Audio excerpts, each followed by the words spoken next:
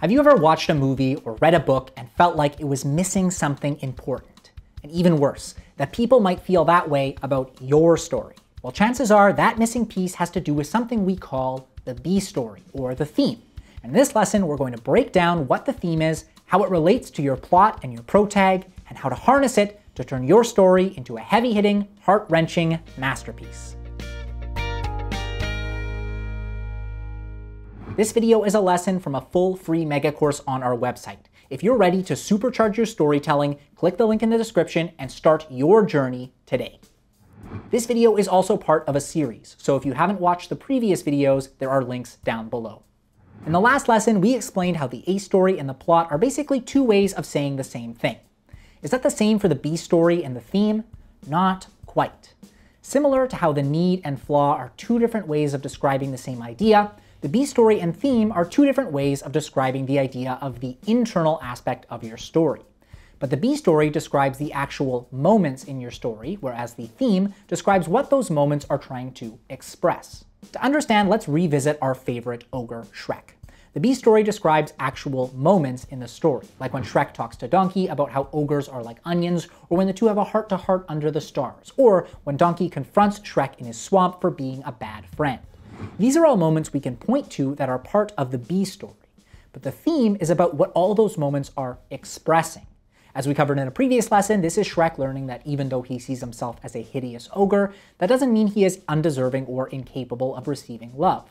So, to put it another way, the B story describes the actual moments in the story, while the theme is what the B story is about. Another way to describe the theme is as the lesson the story is trying to teach, or the moral of the story. So when people talk about these, they are talking about the theme. A few themes we mentioned in the first lesson of this mini course are There's No Place Like Home, Love Yourself, and Don't Play God and Resurrect the Dinosaurs. So how does the theme relate to your plot? To re-emphasize something we've said a lot, the plot is the external part of your story, while the theme is the internal part of your story.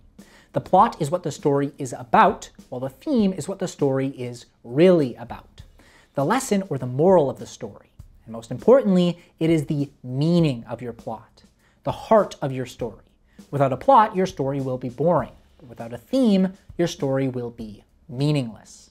Next, how does the theme relate to your protag? In the last mini course, we broke down the 4 protag pieces, which are the want, the goal, the need, and the epiphany.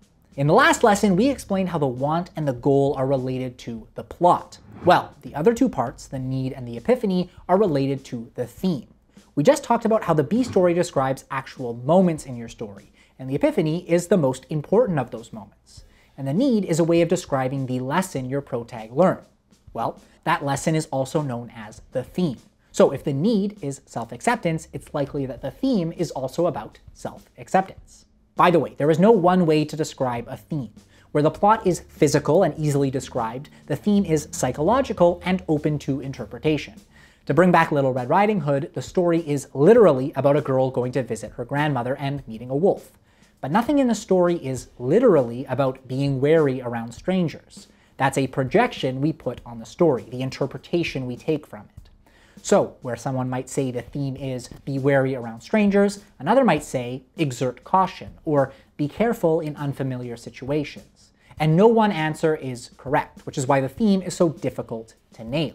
But if you know any interesting stories with especially interesting themes, let us know in the comments. So how can you harness the power of the theme in your story? Well, the easiest way is with a powerful epiphany. In the last mini course, we talked all about the epiphany and how it's the moment your protag realizes their need. Well, the clarity and memorability of your epiphany will determine the power of your theme. If your protag's epiphany is an earth-shaking revelation, you can bet it'll supercharge your story and the impact it has on your audience. Finally, the theme is all about change. When your protag overcomes their flaw and embraces their need, they're undergoing an internal change.